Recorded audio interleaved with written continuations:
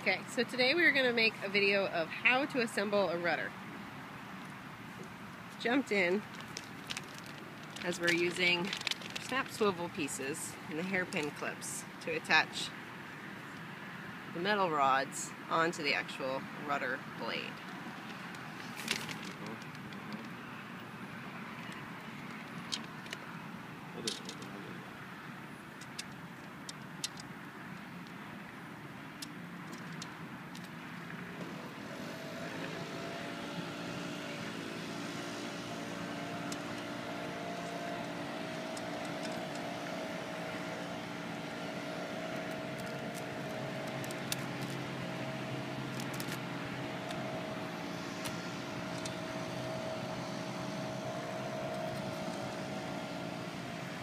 This is, of course, first time assembly straight out of the bags, so next time you won't have to work quite so hard actually attaching the lines.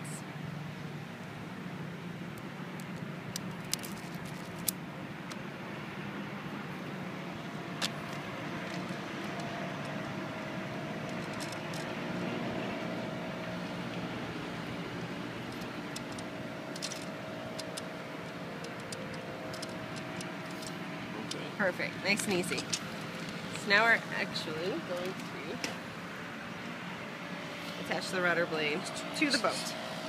We're working with a Greenland 2 here today in beautiful Charleston, South Carolina.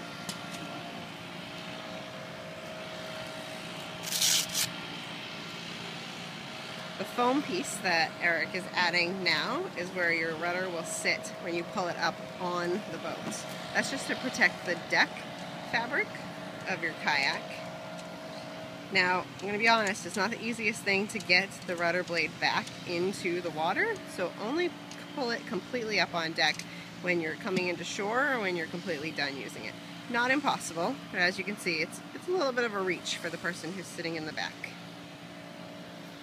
We're just snapping that right into the rudder block frame, and we use a hairpin clip on the bottom to hold it into place there on the rudder mount. We've got our blade assembled. We're going to attach the lines throughout the kayak.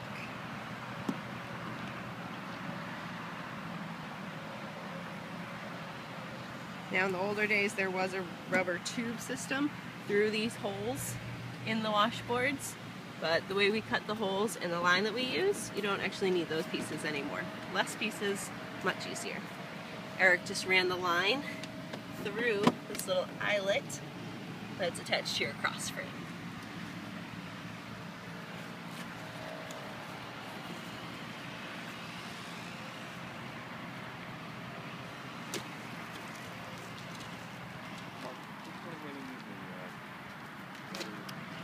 What we're going to do next is attach the foot pedal post.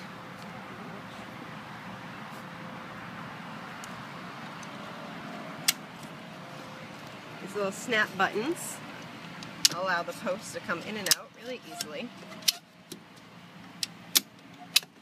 This white foot peg is white teak. We actually make this here. We cut it in the factory, just like everything else we make. Kind of a cool fact.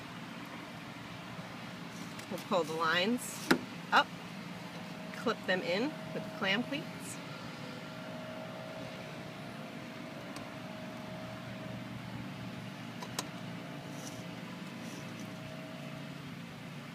Go. Rudder assembled. As you can now note, the person in the back has to do all the work. So make sure you draw straws and you sit in the front. This one will go on the... We've got one last piece to add. And this is the string that you use to pull up the rudder. It goes right through the top post. And Eric is tying it in to the actual rudder blade. Again, you'll use this to pull the rudder up onto the deck. Easy. And then just keep that rope back in the boat where you'll have access to it when you need it. Just keep it underneath our shock cords. Securely attach it over on the side so it's not in the way.